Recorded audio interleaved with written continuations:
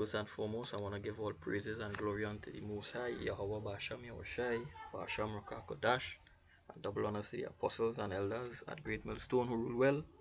And peace and salutation to the Yakiams and who pushing this gospel, this truth to the four corners of the world. Anyway, there is the brother Cora from Trinidad Camp coming to you to another lesson. This lesson I want to do is concerning repentance.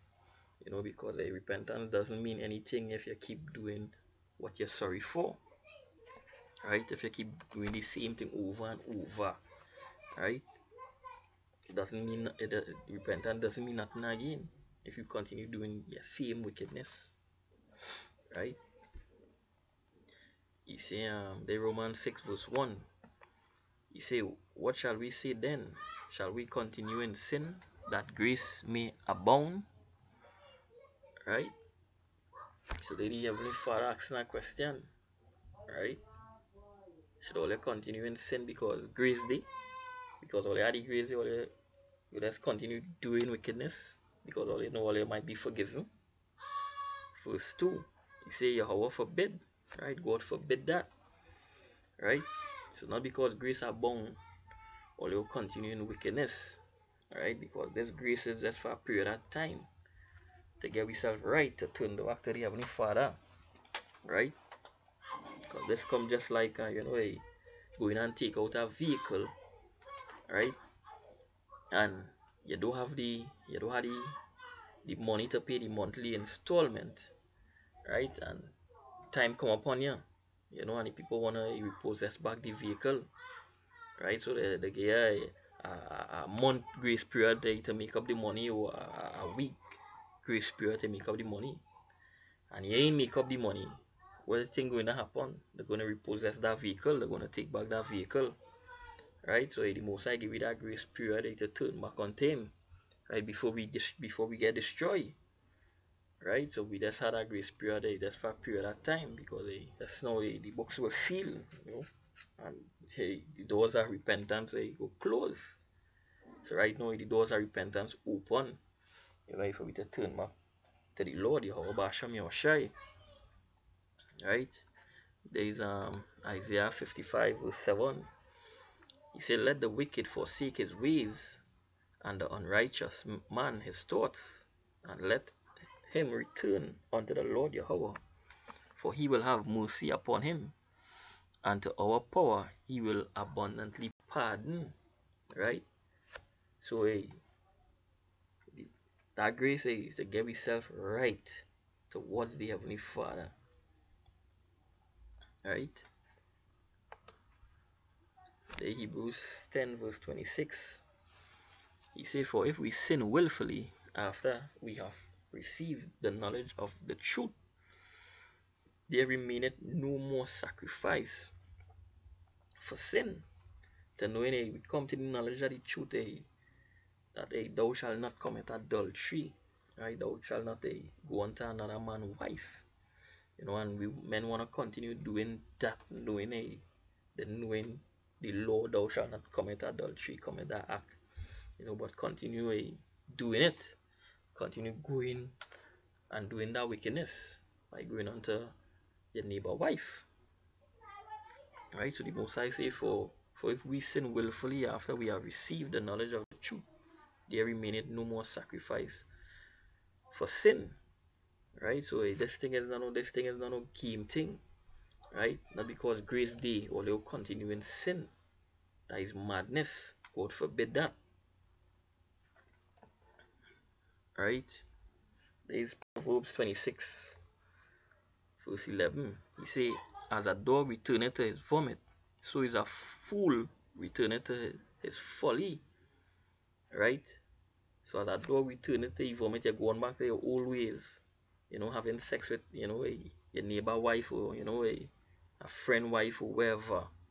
Right? You're going back to your old folly, you're going back to your ways, and you continue doing that, knowing after you don't come to the knowledge of the truth.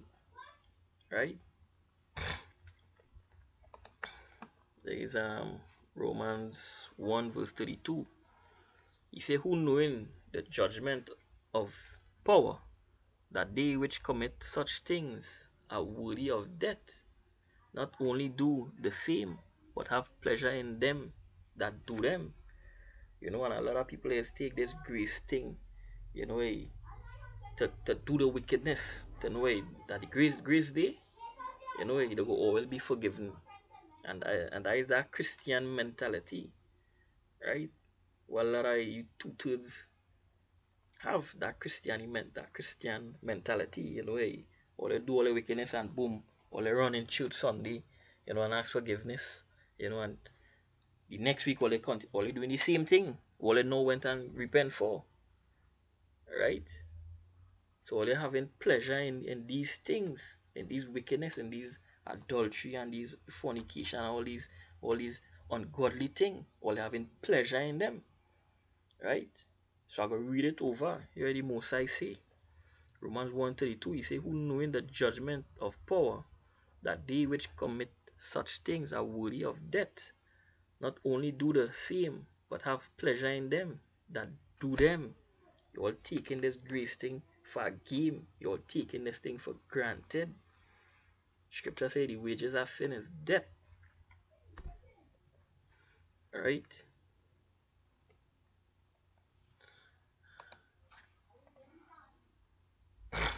There's the Roman 2 verse 12. He say, for as many as have sinned without law shall also perish without law, and as many have sinned in the law shall be judged by the law. Right? He say, for not the hearers of the law are just before power, but the doers of the law shall be justified. Right? So those who don't want to keep the Most High law, to keep His word, all they shall perish without law. Right? And as many have sinned in the law shall be judged by the law. Right? He say, for not the hearers of the law are just before God, but the doers of the law shall be justified. So if we're trying to keep the Most High word, He give you that grace period. Sometimes we might falter, because the scripture say our righteousness is like filthy rags, right? But we will practice the righteous act, to keep the Most High law to our best abilities. We're not going and try to sin willfully, to knowing these things wrong, and just to go and do it and continue doing it. That is just wickedness, right? There's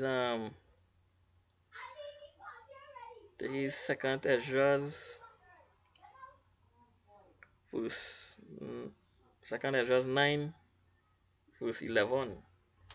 He say, and they that have looted my law while they yet had liberty, and when as yet place of repentance was open unto them, understood not, but despise it, the same must know it after death by pain. Right? So the doors of repentance open. Right? But all they want to cast away the Most High law, to continue doing all the wickedness, thinking, grace day. Right? So no matter how much wickedness all they do and continue doing back the same thing. Right? It could be good with all. No, God forbid that.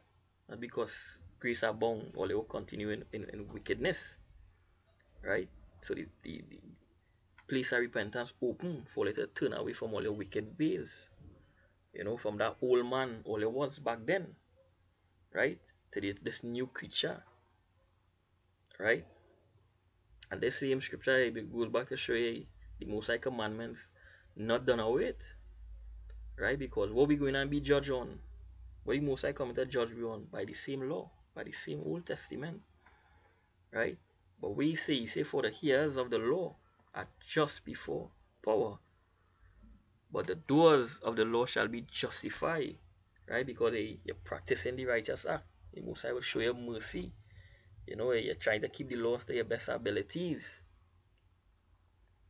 Right? There's Sirach 44 verse 20. He say, who keep the law of the Most High and was in covenant with him, he established the covenant in his flesh. And when he was proved, he was found faithful. Right? So hey, there we go be there where the Most High go show we justice. We go be justified. Right? And we go be found faithful because we kept the commandments to our best abilities. Right? And not going back to always sin. Right? And the scripture say heap not sin upon sin. So we know in thou shalt not commit adultery. You ain't gonna go back and do that same thing to have to lay down with another man's wife. We know that wrong. Right? So we not to have pleasure in these things. Right? There is Judges 5 verse 11. He said, they that are delivered from the noise of the archers in the place of drawing water, there shall they rehearse the righteous act of the Lord Yahweh, even the righteous act towards the inhabitant of his village in Israel. Then shall the people of the Lord Yahweh go down to the gates. So we had to do, we had to practice the righteous act, which is the laws, statutes, and commandments. Right? There is Acts 24 verse 16. And herein do I exercise myself to have always a conscience void of offense towards power and towards men.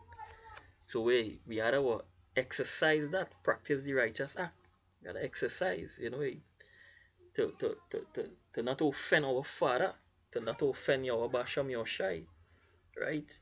By breaking the commandments willfully,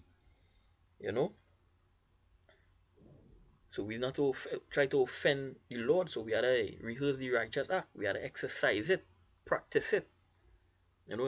As there's a saying, practice make perfect. So we had to practice the righteous act. Right? I'll jump up to verse 14. He say, but this I confess unto thee, that after the way which they call Hershey, so worship I the God of my fathers, believing all things which are written in the law and in the prophets. Right? So believing all things which are written in the laws and in the prophet.